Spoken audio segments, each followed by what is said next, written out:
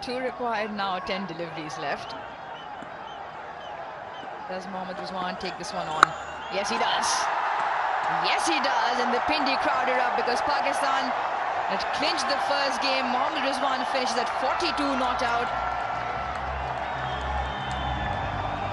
Story at the bottom, Pakistan win the first one-day international of 5 by 5 wickets. Well, they've deserved it, Pakistan. The only thing maybe was fielding. They bowled well. I think they restricted New Zealand to under what a pass score was. They had a little bit of hard work with it, getting into the 40th over. But when someone scores 100 like Fakhar Zaman did today, generally you're on the winning side. There were 200s. Fakhar Zaman, Daryl Mitchell, one of the better innings I've seen Fakhar Zaman play. A lot of poise, patience. Anything that was just slightly short of nature or offline, he put away. Professional performance.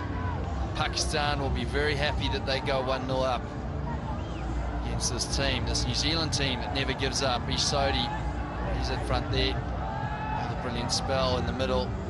Asked some questions, there was movement. Ultimately, I think Pakistan deserved victors today.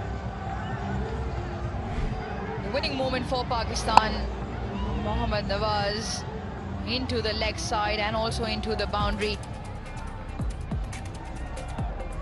Applause all around. Acknowledgement of the applause as well for Mohammad Rizwan as he steers the team home. Finishes on 42 not out of the 34 deliveries. He mostly dealt in boundaries. 6 fours, 1 big hit. Handshakes all around.